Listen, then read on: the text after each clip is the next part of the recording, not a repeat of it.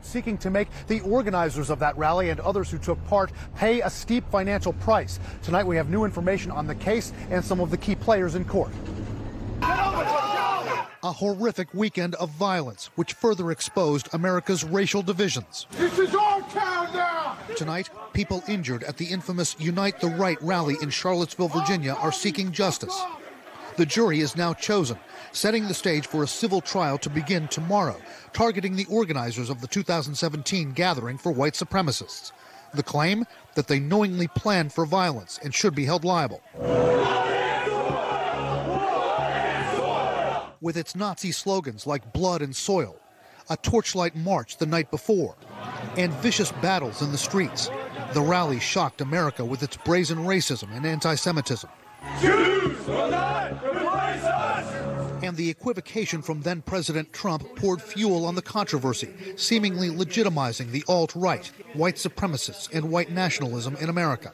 You had some very bad people in that group, but you also had people that were very fine people on both sides. Dozens were injured in street brawls. The violence culminated with a white nationalist, James Fields, plowing his car into a crowd of counter-protesters. One of them, 32-year-old paralegal Heather Heyer, was killed. Several others were injured.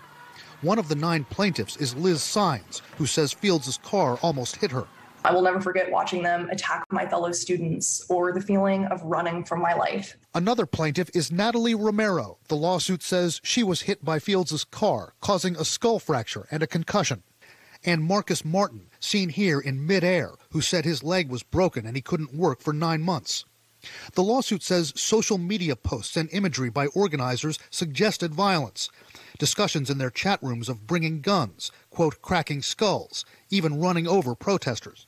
The lawsuit is replete with example after example after example of how these defendants and their co-conspirators intended to commit violence. Comments like next stop Charlottesville, final stop Auschwitz. But the defendants, who include some of America's most notorious white supremacists, have several potential arguments against liability.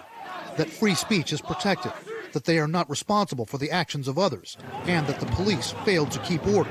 To win a court judgment under the Ku Klux Klan Act of 1871, the plaintiffs have to prove there was a conspiracy to engage in racially motivated violence. It's a demanding standard, but there's an enormous amount of evidence. The plaintiffs are going to put on a quite lengthy case with lots of testimony and lots of evidence, especially from online discussions that anticipated the Unite the Right rally. The plaintiffs say one of their goals is to bankrupt white supremacist organizations and members. Even before this trial began, at least one defendant claimed that he was financially crippled. Richard Spencer, a white nationalist alt-right leader who is representing himself in this case without a lawyer. Wolf? All right, Brian, thanks very much. Brian Todd in Charlottesville for us.